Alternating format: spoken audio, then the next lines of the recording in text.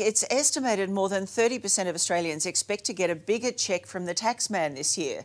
Working from home during COVID-19 means more deductions. Here's our guide to what you can claim. Tax season is around the corner and we've got your A to Z guide. Starting with working from home expenses. We are working from home a lot more this year, so we should expect an increase in work-related expenses for our home office. However, we can see a reduction in relation to work-related car expenses and also travel costs. Adrian Raftery, author of 101 Ways to Save Money on Your Tax Legally, says we shouldn't just accept the 80 cents per hour shortcut method this year, as it may not generate the best claim going forward.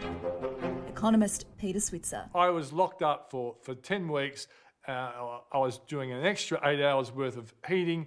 It works out being, $60 a quarter. But if you really do find as though you're spending a lot of money on internet and all that sort of stuff and telephone bills, well then the actual cost method might be the best way to go.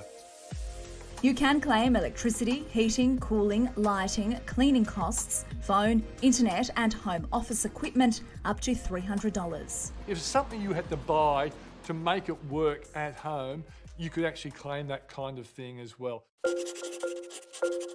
Lost your job in the wake of COVID-19?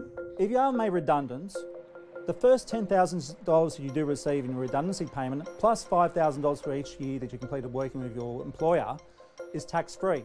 Any amount above that is taxed at 32%, along with any unused leave or annual leave.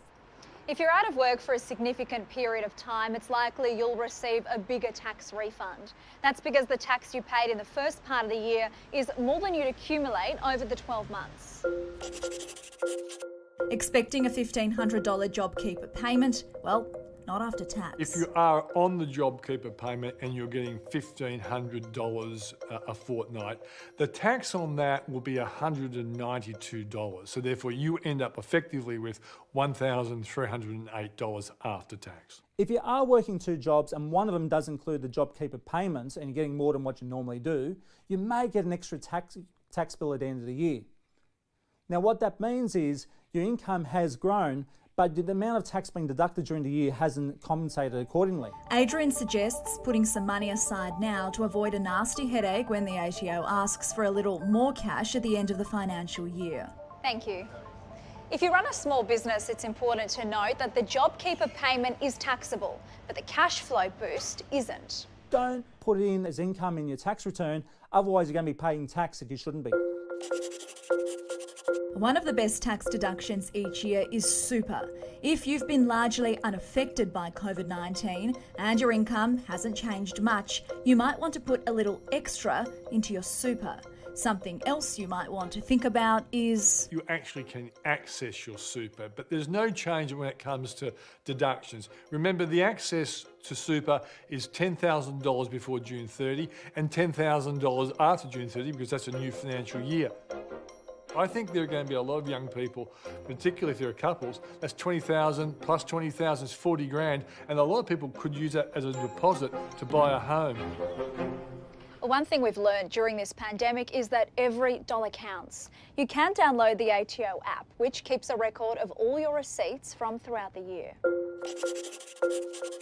Negative gearing is one of the biggest claims that investors make each year, but we would expect the negative gearing losses to be even higher this year because rents aren't coming in, they're not being paid as often, or they're not being paid at all. The ATO website is your best bet for accurate information about what you can and can't claim. It's also a great place to start if you're going without an accountant this year. There hasn't been a history of the tax office practicing empathy, but I do think they will look past mistakes that people make, maybe in the claiming of their deductions, provided they're not excessive.